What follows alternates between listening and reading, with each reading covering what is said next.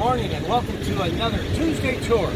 Scott Slaughter and April Holeiter from your Purdue Alumni Association, along with our special guest, Kelly Hillard. Hello. Kelly is the director of the Sesquicentennial Communications.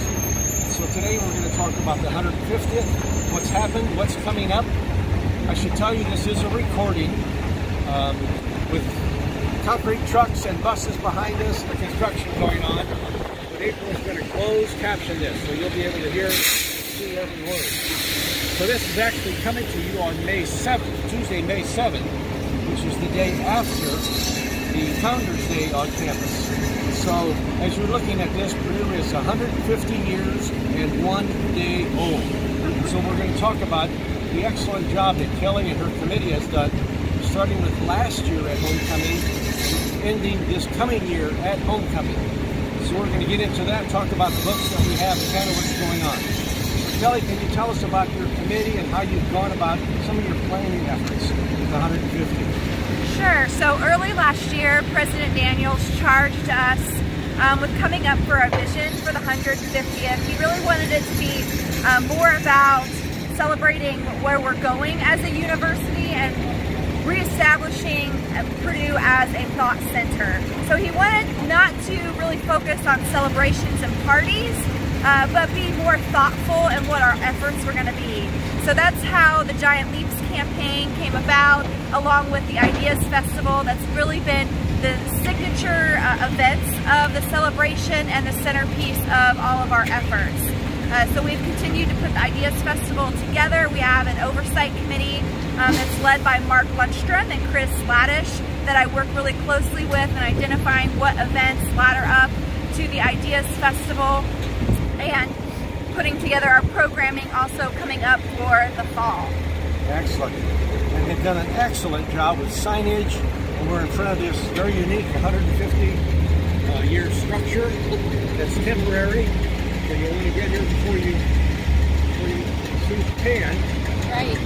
But there's a lot of signage, so there is no doubt everybody around here and around the country knows this is Purdue's 150th. So I think you've had maybe some recognizable names in the speakers already. Yes. Tell us a little bit about some of those. So we've had lots of guests to campus this year. We had Bill Nye, Sully Sullenberger came, Steve Wozniak, who was a founder of Apple. So lots of exciting events happening at Purdue.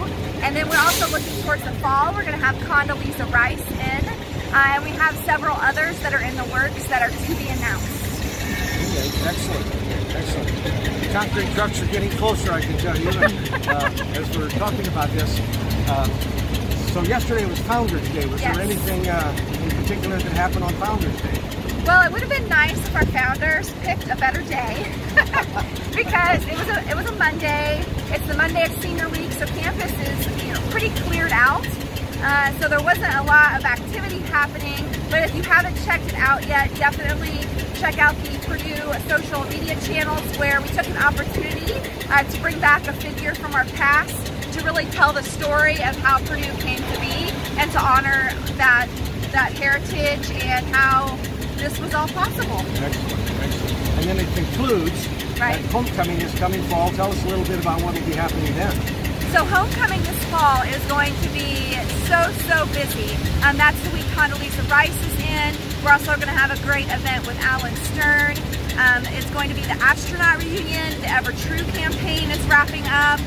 Of course, the homecoming game against Maryland, which will be fantastic. I know we'll win. And then we also have a few other surprises that we're working on, so hopefully we can get those details nailed down and announced pretty soon. But homecoming in 2019 is going to be a fantastic weekend, so I'd get your hotel rooms booked now. Okay, you'll want to be a part of that. And then also, as a part of that, Kelly and I are obviously holding two books. These books are hot off the press, and they are available now, I think, the University Press. You want to tell us a little bit about these two? So these books, this book right here was really an effort through the archives, and it is a coffee table picture book type format that really tells the story of student life at Purdue and how through images it has evolved since our founding to present day. Really walks you through that student life journey.